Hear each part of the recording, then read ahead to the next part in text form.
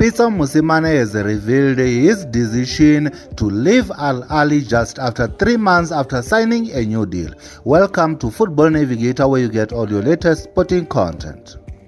After winning the Egyptian Cup, back-to-back CAF Champions League titles and bagging the CAF Super Cup winners medal in 2020 and in 2021, the Red Devils offered Mosimane a lucrative 2-year contract extension in March this year.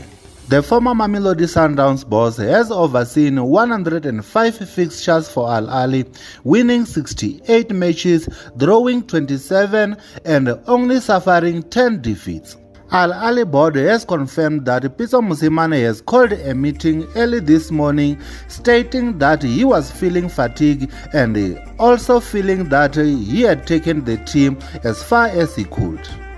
The board then decided to terminate Pitso Mosimane's contract with a mutual agreement.